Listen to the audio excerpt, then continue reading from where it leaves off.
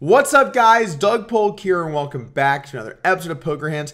And today we're going to be taking a look at one of the biggest pots I played when I was on Poker Night in America a couple of weeks ago. But before we jump into that, I want to make a quick announcement. If you enjoyed the video with me and Pertush on how to play in the early stages of a tournament, we're going to be doing another video like that, this time with just Pertush, where he talks about how to play around the bubble. If you're interested in that video, you can check out the link in the description below. Okay, let's go ahead and jump into the action. It's going to be a brutal day. I have a personal pick today, who I'm a real fan of. I really enjoy Kyle Julius's game. I think he's a great player. The straddle on board. Very good on the live felt. That will be my personal pick for today. Don't worry, Cantu. He had a decent sesh. He blinked when he checked. No! Yeah, he's a very good tournament player, and he's been around for a long time. I got a question here from Paul Griffin before this hand gets out of control.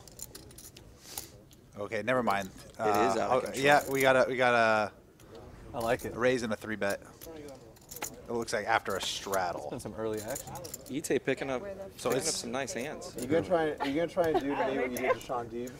Friendly 3, 4, 5 bets. The 3-bet. 5-way action to the flop. I don't think Doug. What? No, I don't think he's folding. They're playing very deep stack. Let's take a look at the stacks. Actually, I can't see their stacks. Our hand begins with David Baker straddling it up under the gun to $100. The action then folds to me in the small blind with Queen 10 suited. Now, when you're in the small blind and there's a straddle, it's definitely not a good situation. It's bad enough when it's just small blind, big blind, but now there's another blind out there, so there's two people you have to get through that have position on you not just post-flop, but also pre-flop. Also, another thing that hurts you here, your odds to play are worse. You have only a fourth of what effectively is the big blind in the pot. So in general in this spot, you have to raise somewhat conservatively and then pick your spots wisely. I would certainly open here with most of my Broadway hands, some suited connectors, my suited aces, all of those kinds of hands for sure, as well as pretty much any pocket pair. So I raise up to 400 here with Queen 10 suited, and now E-Tay looks down at pocket jacks in the big blind. Here she has a very clear 3-bet, and in general, there is an upside to 3-betting kind of aggressively here. You're going to knock the straddling player out of the pot, and they're going to have position on you post-flop, so knocking them out is a pretty good result. If E-Tay calls here, the straddle is going to get a pretty good price on calling with whatever he has, so by re-raising, you knock them out. And I mean, with jacks, it's a standard 3-bet, but I'm just talking about general strategy. Anyway, she goes ahead and makes it 1,500 here with pocket jacks. The straddle folds, and it's back over to me. Now, with Queen 10 suited, I'm not going anywhere. In general, when you have suited Broadways and you get 3-bet, even if you're out of position, you're going to take a flop. Now, this could change if someone 3-bets especially huge, and don't get me wrong, this is a large size 3-bet, but I still have a hand with a lot of playability, and it will balance out some of the other hands I want to call. In general, you should be a lot more liberal with calling suited hands over hands like low pairs out of position or offsuit Broadways. Anyway, I decided to call, and let's take a flop. It just shows how much everyone's winning and losing. But let's take a look at their stacks. Doug's got a 10K stack there. So Doug's playing at 20,000. Does she have a lot? Yeah, she's got about at least 15, probably more, probably closer to 18. So they're quite deep, and suited hands just don't get folded that much there. Right. Now, if you're Doug Polk, this is going to be tough to get away from, at least on the flop. What are you thinking? How much money is he going to end up putting in this pot? Well, Doug is a GTO player, so he's going to do the most GTO thing, which is going to be to... The flop comes 10-6-6, 2 spades and 1 club, so I flop top pair and the backdoor flush draw. This situation is generally not very good for the player that flatted pre, because I don't really have many 6s in my range pre-flop at all. You know, maybe a hand like 7-6 suited or 6-5 suited, but those would also be a little bit on the loose side pre-flop. So my best hands here are generally speaking going to be a hand like a 10, or maybe a hand like jacks, or maybe a few hands like 9s or 8s. In general, I'm going to have a lot of high card hands here and maybe some draws. So I check it over to E-Tay, who now decides to bet with pocket jacks. Now, on a board like this, you're going to want to be betting with the majority of your hands. As the 3-better, if you want to trap someone, I don't mind mixing that in with a hand like maybe aces, or when you flop top boat. Those can be some good trap hands, but in general, you're looking to bet this flop aggressively because you have a range advantage against your opponent. Over to me with top pair facing this bet, I have a very clear call. The question is going to be, how many streets do I go? If you face a bet here, you're likely going to face a lot of barrels, but this is one of the better hands that I can even have. There's some chance she has a hand like ace 10 or king 10, but in general, the value range she's representing is jacks through aces, and my hand is okay against that. I have a little bit of removal, some backdoor equity, so definitely a hand I'm looking to play for 2 or maybe even 3 streets. So I call, and let's take a turn. Totally sure about, well, that'll work too, but I'm not totally sure what GTO is for everything, but I can't imagine it would be folding with top pair, good kicker, and a backdoor flush. Well, now everything changes. Yeah, he's probably going to lead out here. This is going to be very interesting to see if E-Tay has the fold in here. It's hard to give him anything better than jacks, and it's also not easy to give him a 10. I don't know enough about E-Tay, but I would imagine if she has an overpair, it's just going to go check, check. So he's going to lead out. Yeah, I've played probably more with E-Tay than any other player. Okay. And like in poker, just because I've been playing with her since high school, and she's a very live player. But also that she's going to realize, I'm going to tell you what she's thinking. She's going to realize that Doug is a very GTO player and is going to take that into consideration. I know that's specifically what's going on in her head.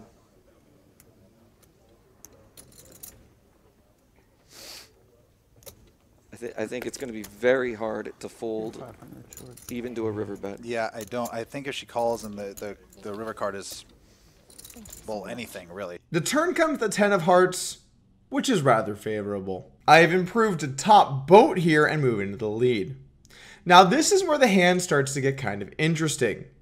In this spot, let's think about some of the hands I'd play on the flop. I could have 9-8 suited. I could have maybe some hands like King Jack of spades, Queen Jack of spades, 9-8 of spades, Jack 9 of spades, a lot of different flush draw hands. I can also float with any of the gut shots I might call pre, but it's also important to note that I'm not too likely to have a hand like 9-7 or 8-7 suited out of position, although with 9-8 suited I might go ahead and take the flop. You could maybe make an argument for playing all of those hands given our stack depth, but those are hands you generally want to reserve for calling in position so you can overrealize post-flop. A lot of these mid to weaker suited connector type hands tend to not do too well when you have to go first, and then when you do complete your hand, you don't get a chance to value bet all the time. Anyway, this 10 is a very good card for my range, and while, yes, I don't have too many boats here, I can definitely create a range of hands that want to bet. Let's say I had some of those straight draws that I listed that I want to call on the flop with. I would definitely call and look to play some turns and rivers, and I also am not going to be raising any hands on the flop. The reason is because I don't really have a 6 in my range. I really only can have, the only really strong hand I can have is 10s, and there, you know, I'm happy to trap and play some later streets. So when you can't really create much of a value range, it doesn't make sense to bluff much either. On this turn, I now have a bunch of hands that can lead for value. I could certainly have hands like 10-9 suited, maybe 10-8 suited, and then definitely Jack 10 through Ace 10 suited, as well as maybe Ace 10. That might be a little bit too loose for me pre, and I'd probably lean more towards 4-betting or fold, but I can definitely have a bunch of 10s.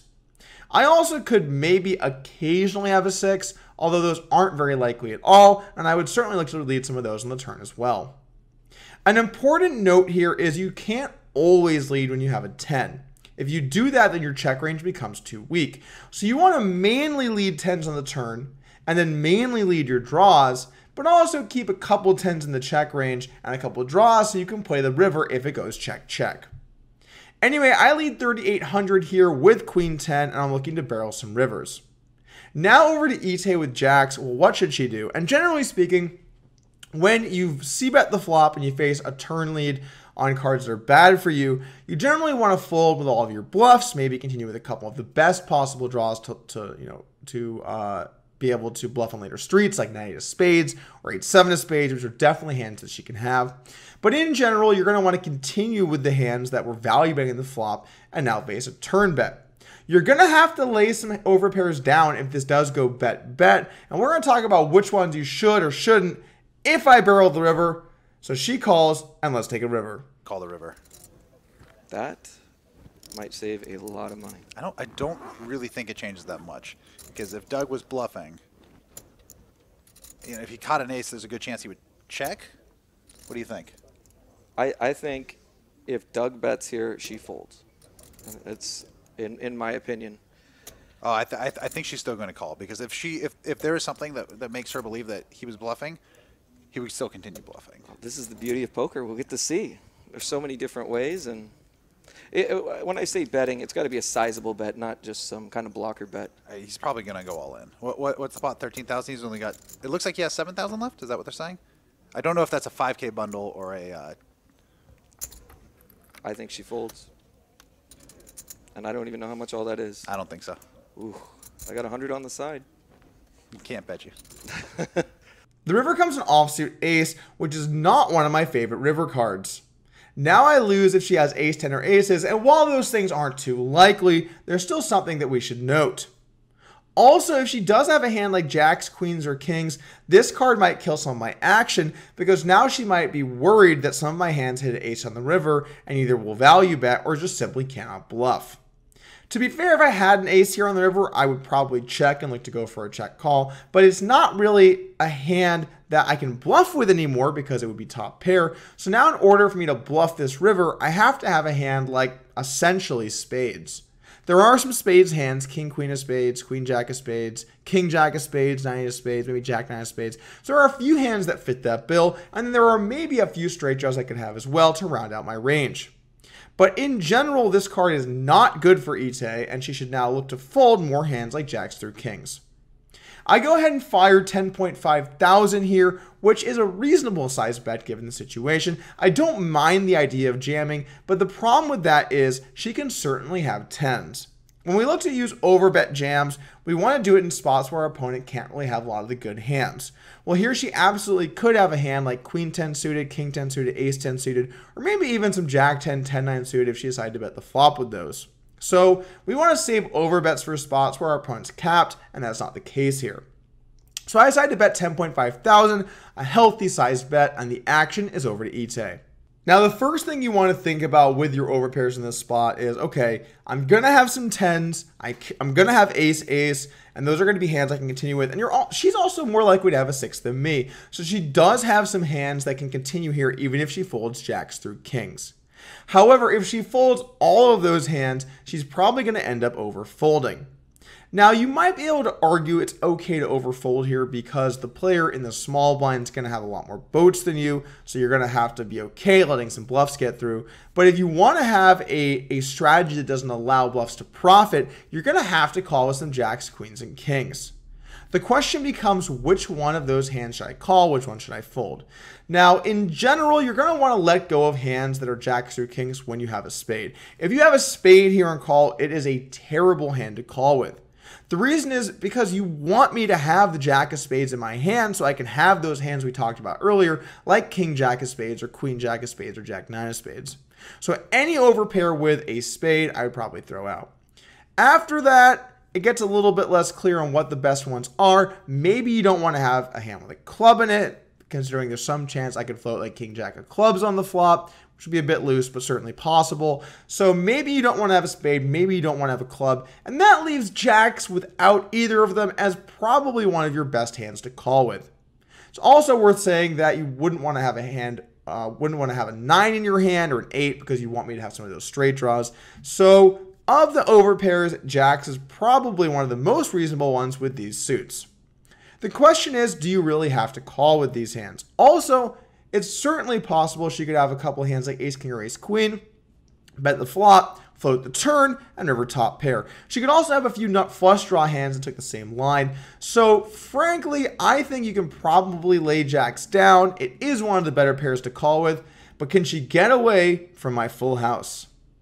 E-Tay is a very good friend of mine, so I do hope she does fold, but of course I'm neutral because I'm announcing. I think Doug has enough money. She knows the fold, by the way. Do you believe me? She knows the what? She knows she's supposed to fold. Do you believe me? I do believe you. She said call. Oh, you're right. He turned over cards, so he's probably getting paid. Can I give you cash? Yeah, it's fine. Thanks for joining me here today for this video, and if you are interested in learning more from Patrice Badiga, make sure to check out that link in the description below.